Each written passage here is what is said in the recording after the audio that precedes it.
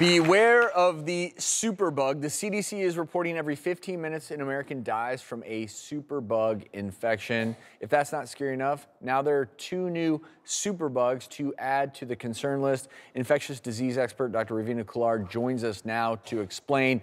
So, how concerned should we be about this? We should be very concerned. We are at a dire circumstance here. Rather than the situation getting better, things have gotten worse. The CDC report highlights that there are 3 million people in the United States alone which are infected with these drug-resistant infections. And there are about 35,000 people that die in the US every year. And I do want to emphasize that this is an underestimate. Because the report only captures data from hospitals. It does not capture data from urgent care settings, from any nursing homes. So the report is actually worse than what's predicted here by the CDC. When we call these microscopic bacteria superbugs, basically what we're saying is they are resistant to treatments. And that is where things are just getting worse, not better, Dr. Kullar. Really quickly, what are these 2 new superbugs according to the CDC report?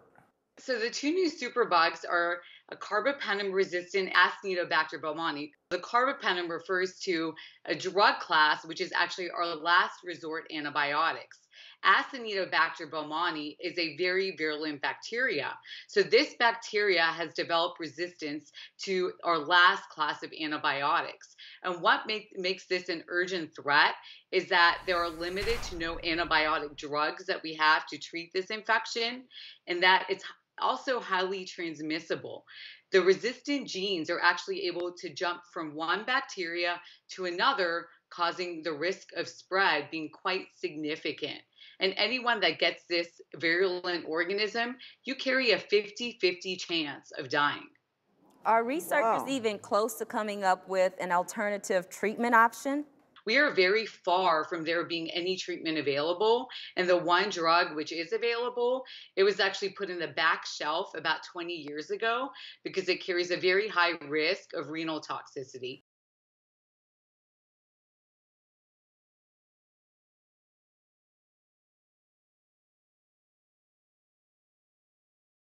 The doctors. 12 years in!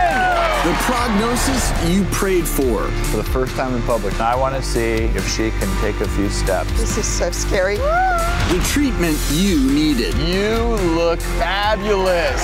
It's the daytime talk show that's been your cure for over a decade. That is literally taking the lives from their community. I can't believe that this is happening. With the issues affecting your health right now. It is not housing, it is not economic inequality, it is a health crisis. I lied to you, and I lied to you. I have a truth that I'm going to reveal. The Doctors, on call for season 12.